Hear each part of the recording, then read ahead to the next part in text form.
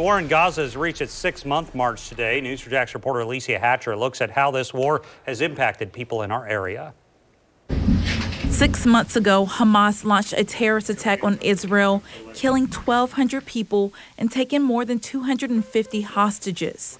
More than 33,000 Palestinians have been killed so far because of the conflict, according to Palestinian health officials. Right now, representatives from both sides are in Egypt to negotiate a possible truce and hostage deal for the 134 Israeli hostages. Back here in Northeast Florida, signs of photos of Israeli hostages line up in the Beauclerc neighborhood of Jacksonville.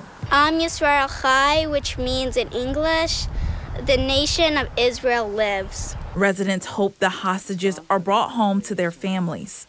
It's beyond the posters. You feel it, you see it, you know it. And as the count keeps going and we're up to that 180 days, 181 days, it's really hard to believe that it could all end with simply turning hostages back and moving forward and looking for that new path. Others are filled with emotions.